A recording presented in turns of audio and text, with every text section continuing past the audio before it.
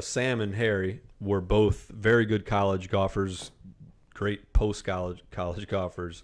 And prior to working for mygolfspy, I asked him the question, like, when you played golf and you went out there and played with a dozen golf balls, did you ever, like once in your career, not go, yeah, I assume that all these balls in this box are not only similar but identical, right? So I would assume if we did a survey, focus group study, or whatever with our readers or consumers in general, I think if we asked people before this whole thing started, I think the majority would assume the same. Mm-hmm. And what we're finding, and not just now, we've known about for a while that is not the case. And there are some companies that are worse than others. This week, Sam happened to be cutting open balls in the test facility, and one that was very concerning was the ball that you're getting ready to see here in a second, and it was a Callaway Chrome Soft, and that's about as bad of a core centering as we have ever seen. Yeah, I've never seen anything that lopsided before. Now, that being said, Callaway, it might not be known to the average consumer, but in the golf industry, for those that have cut open golf balls on the regular and know anything about golf balls, Callaway is known to be a, pretty common offender to not being able to center their cores. Would you agree with that, Tony? Yeah, I think it's, again, right, a lot of it is conjecture, sometimes from competitors. But yeah, if you go around the industry and say, hey, who has what problems, this is one that continues to come up. So I kind of look at it as, look, we all know that these brands talk, and they talk shit about one another to a degree. But my general thinking is if three companies that have sort of no business working together on anything all tell you the same story, then there's probably something to it. And yeah, this sort of core issue is something we'd heard about. I actually heard about it from other media guys who did a ball test quietly a couple of years ago, and as far as I know, never published anything, saw something similar to what we saw. And for us, it's like, right, it's always a curiosity. So we do our ball test, we publish the results, we take some heat. There was some anomalous stuff, like a Chrome Soft is one example of a few of a ball that went dramatically offline. And so our question, with a robot that, generally speaking, shouldn't be putting so balls check the anywhere robot but numbers, within a... Right. So you make sure the robot swung its swing, and you check the numbers, and then you go around and you ask people, go, hey, we saw this, what could it be? And they say, yeah, well, if you saw a spin axis tilt, then it was probably an off-center core. And Sam, I don't know, was this the ball that you cut open, was this one of the ones we actually tested, or was this from somewhere else? This was part of the box of the balls that we saved, of balls that we tested. So, yeah.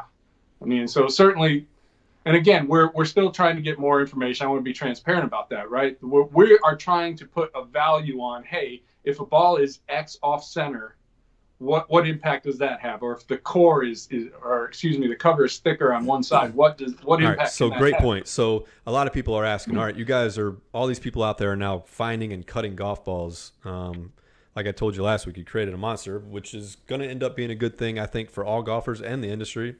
But right now, what we're doing is learning, right? And we know information. We know, for one, for those asking, like, what does this do to my golf ball when I hit it? One, this definitively affects performance of a golf ball, meaning that ball will not perform the same as a ball a ball that has a center core.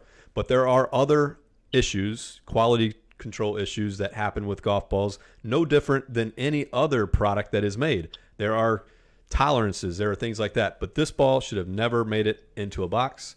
And, I spoke with the CEO of Callaway yesterday, and he readily admits that, and they are investing heavily, supposedly. What we say around here is it's all bullshit till it ain't bullshit. So anybody can say anything. That does not mean I do not believe them when they say they're going to invest heavily to fix this problem.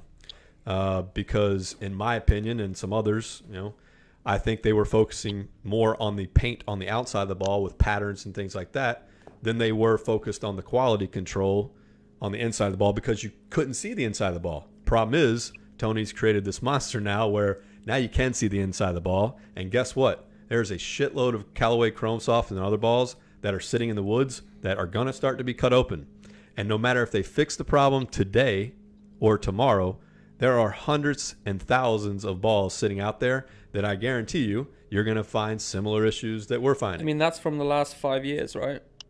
Is it like we're thinking that it's gone back for 5 years that it's been going through? Tony, you can probably talk on this more, but I mean, this problem happened before the Chromosoft, correct, with Callaway balls? Yeah, I mean, and again, look, I hate the idea that we're just piling it on Callaway, or that's the perception, but I mean, well, this is a Callaway ball that we're talking about. Oh yeah, and certainly right. Callaway was the only company to come out and call the results of our ball test into question, and I think, sort of that ball that Sam cut open kind of shows, hey, like this is how what we saw, as crazy as it sounded at the time, when we say, hey, a ball went 30, 40 yards offline, this is how it can happen. So yeah, I was certainly more curious about Callaway balls, so I've gone back. As far as Hex Black, I've cut open a couple of Tour IXs as well, and yeah, there are some centering issues I've seen, what I would describe as batter issues or lack of consistency to the mix. And what I mean by that, got one right here. So I've called this one, this is also a Chromosoft, call it a Chromosoft swirly. And hopefully you can see those swirl patterns right there. Move it a little closer to the camera if you can, Tony, so people can see. I mean, we've definitely seen some of these in other balls. And yeah, so that's some balls that we've cut open recently, the core itself is just the same color, and then there's like a core, and then it's like seems a little differentiate of color within that core. So that's a little bit different. So that's a couple different things. So right, this here, the swirly, and that's again, poor mixing, correct? What's that? That's poor mixture, correct? Right. Yeah. So when you part of the, I guess, I don't know if it's technically the first step, but it's an early step in the process, right? You sort of take all your ingredients and throw it into an industrial equivalent of a KitchenAid, right? And it just mixes it all up, and then you create your batter that way. And so that's something that should be a consistent color in most golf balls, right? You shouldn't see swirl patterns. And with that one, what I did was I actually cut it twice, and you can kind of see how the swirls kind of gradiate. And all right, Tony, for golfers out there right now, until we can get some definitive performance numbers, meaning if your core is off this much, this is how much to expect for performance differences of this kind. What are 3 common things that you see that are red flags in lack of quality control inside of a golf ball? For one, it's off-center core, right? Off-center cores we've seen, and seen it in multiple brands, so let's not just say, hey, this is just a one brand problem. It happens. Off-center cores, lack of uniform thickness in the cover is another one. So you'll see sort of visibly more urethane on one side of the ball than the other. That one's pretty common. The swirly core, so inconsistent mixing, I guess, is how I would describe that. And sometimes you get cover defects, so sort of like almost like part of it got melted or scratched or something like that at the factory. And that can affect performance. So anything speaking of that real quick, that means, yeah, so you guys out there that are getting your balls refinished, right, or buying balls that are refinished, what do you say? Stop it. Yeah. And why? Tell them why that is, Tony. So basically, look, you need the cover of the golf ball to be as uniform as possible, meaning, the dimple depth is what it's designed to be. So as soon as you start sort of repolishing and repainting, you can get uneven layering of the dimples, and that's going to create a ball that doesn't fly the way it's designed to. Okay, yeah. Let me ask you a question. That's not where you want to save money on a golf ball. Definitely not. I'm a golfer. I just bought 6 dozen Titleist Pro V1s. I don't want to cut open every single Pro V1 to figure out if there's an issue with them. Is there something that I can do at home to check the quality of the golf ball Epsom salt before test? Yeah, we've talked like the the Check Go Pro spinning, and again, it doesn't really check the quality, I would say, right? The Epsom salt, when you suspend it, and again, guys, this is pretty simple, right? You just mix Epsom salt with water, and you just keep adding Epsom salt until you get to the point where the ball floats. And what that's going to do, the ball is going to tilt to the heavy side. So the heavy side of the ball, if there is one, is going to go down. Now, the faster, and then, once you sort of identify it, kind of mark the top of the ball, and then just start rolling the ball and get it rolling.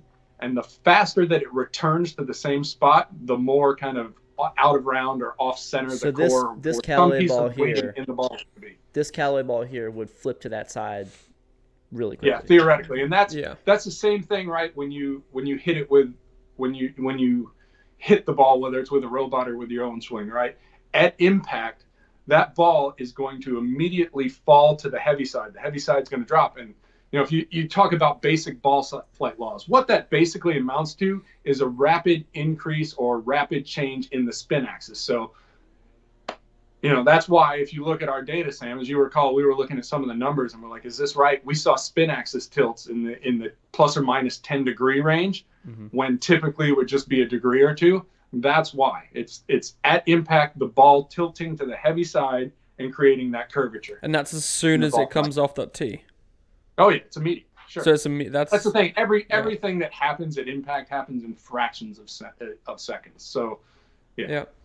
So the problem, great question, Sam. So if I'm a golfer and I just spend $100 or whatever on golf balls, how do I know which ones are good? That's the problem.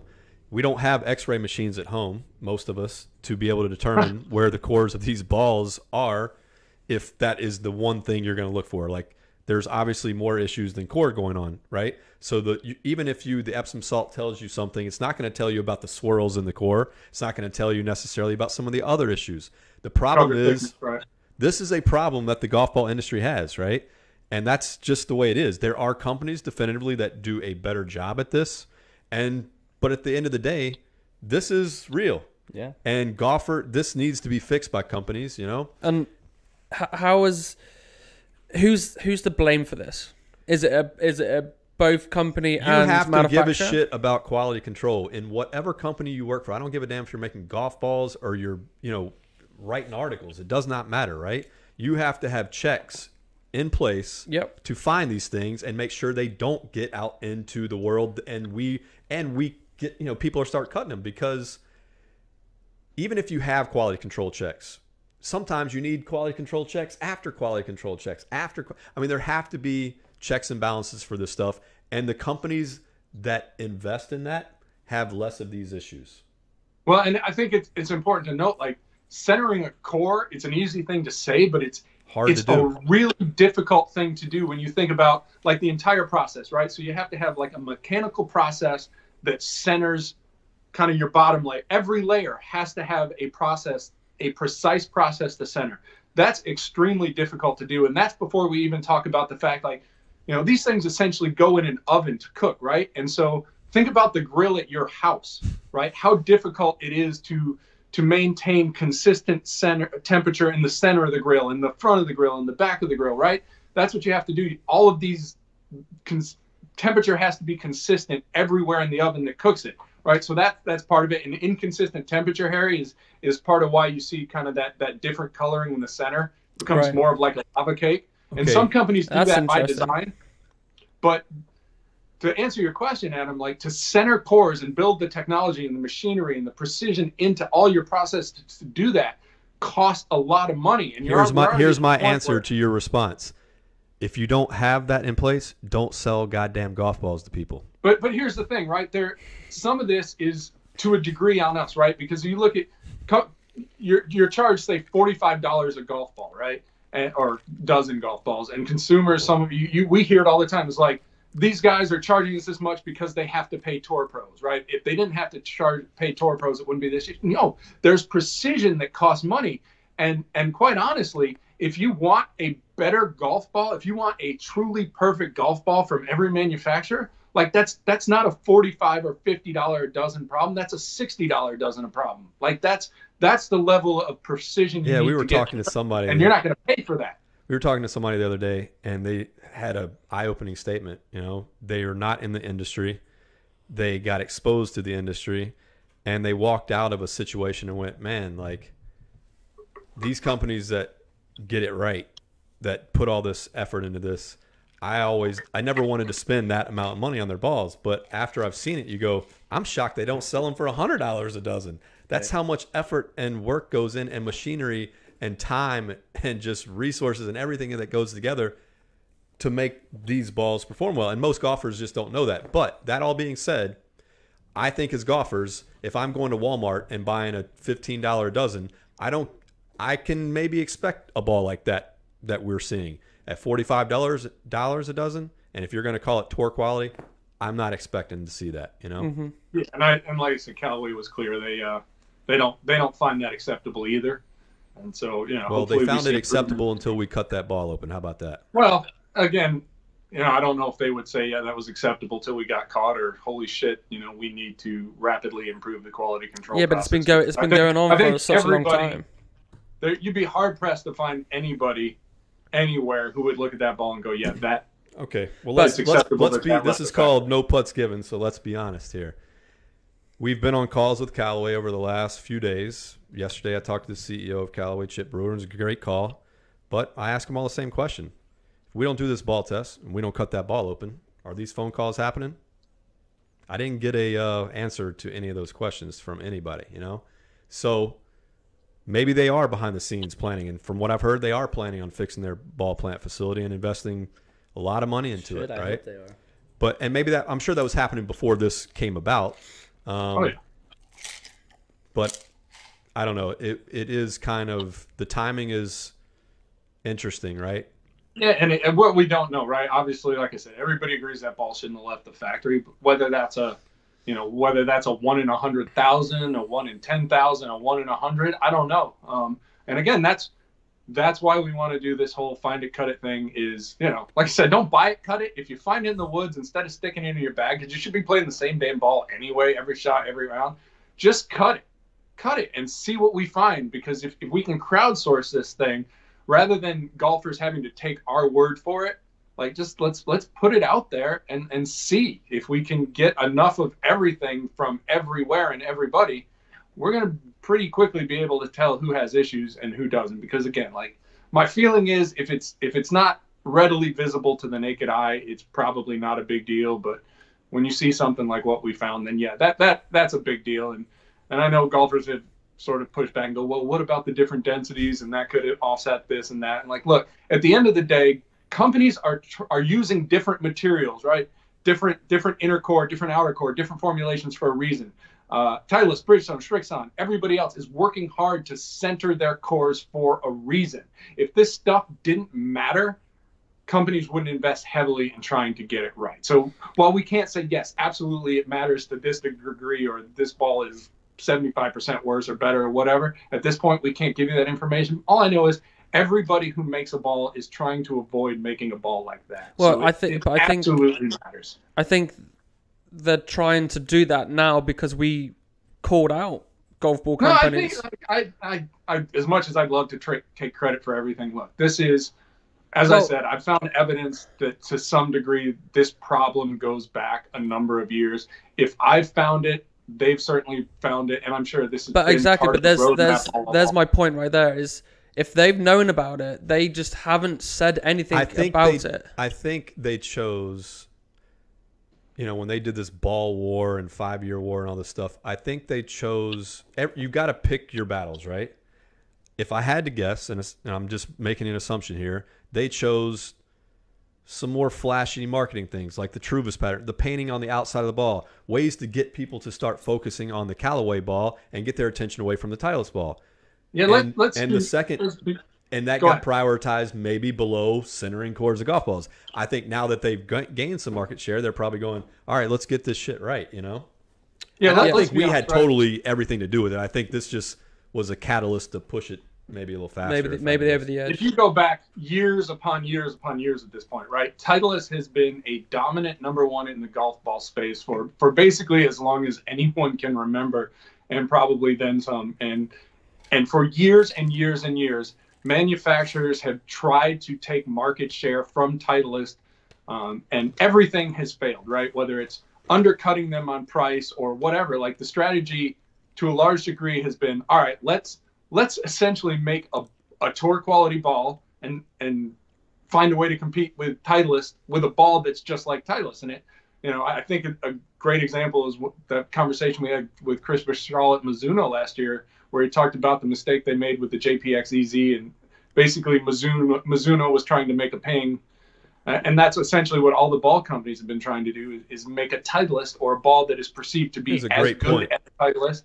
So, and you cannot compete with Titleist making a ball that you can't otherwise differentiate. You can't beat Titleist at being Titleist, basically. Exactly. And so when you can sort of tell a story where, hey, soft, right? We have a soft, fast core. Well, guess what? Soft is fundamentally different than anything Titleist did. It is a way to differentiate your product in the marketplace and sort of make it more compelling than any of the alternatives. And when you put a Truvis pattern on a ball, yeah, that is different. It's to a degree, it's cool, maybe exciting, but biggest thing, it's different from a Titleist. Well, not only different, but it's you. It's you own that brand. You own that look. Right. When people think about Truvis, they don't think about Titleist. They think about who?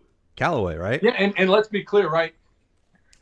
And again, we haven't seen the process. We have an open invite to the ball plant. We're going to probably go out there later this fall to see how Callaway does things. But they made it very clear. Look, putting those patterns on a ball is not easy to do. And first of all, they bought or licensed that Truvis, right? So they essentially own that process. It is now unique to Callaway.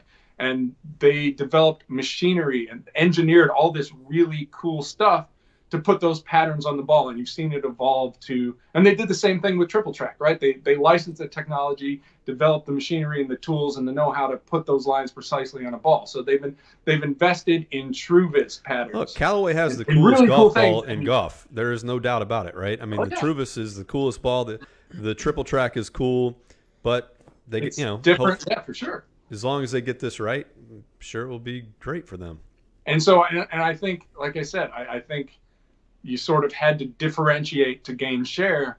And now that they have unequivocally gained share, right, a definitive number 2 in the marketplace, now they have an opportunity where they sort of have a reputation. People like the ball. People like the Callaway product. They think Callaway is cool. And now they have a position to compete on cool with potentially, right, if they get everything right, if they improve the quality and I think raise the compression, right? Because we know soft is not competitive in the tour space.